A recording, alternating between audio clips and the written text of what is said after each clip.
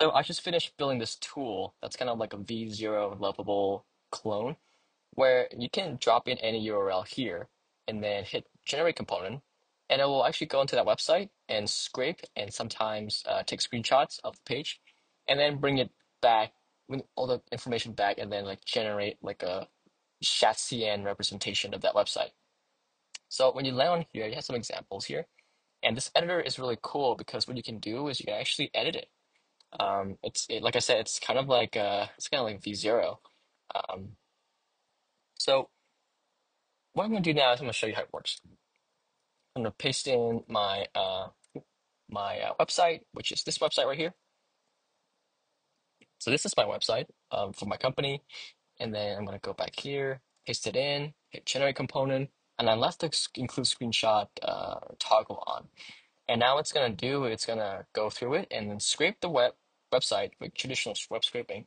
And this and what it's also going to do is it's going to take a screenshot of the entire site as well, the end to end, top to bottom. And this whole thing is powered by Scraper API, which is this company right here. Um, it's very generous free trial, lots of tokens, and they have both scraping for LLM, and also screenshotting, which is very important to sustain like layout stuff. And down here, eventually, what it's going to do is it's going to take the information from the screenshot and the scraped HTML and Markdown to recreate the website using Gemini 2.5 Pro, which just came out a couple days ago.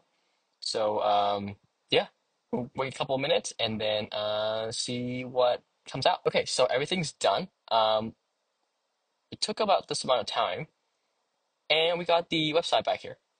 So as you can see, it kind of looks like my own website. Um, Obviously the color scheme and stuff like that, it's hard to get right, but this is a pretty good pass. And you can definitely like take the website and then massage it into making it to your own version of it.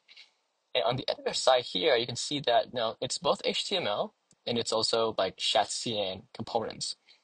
And you can always edit these components and these like HTML as well. Get started page, and you can see like stuff actually like happens over here, which is great. So how did I build this? I set up a web scraper using the scraper API. And I use obviously a server action because I'm using Next.js and Vercel. Um, And all it does is it wraps around the Node.js SDK from Scraper API, and then it's just like send requests to the client, and then it's very simple. All you have to do is you can pass in like whether or not you want premium proxy, and that helps with websites that are a little bit harder to scrape. And if you want to understand how this works, you can go to this tab right here where it says Web Scraper. You go over here, and what you have is you can test out any website, and then you can turn on all these things if you want.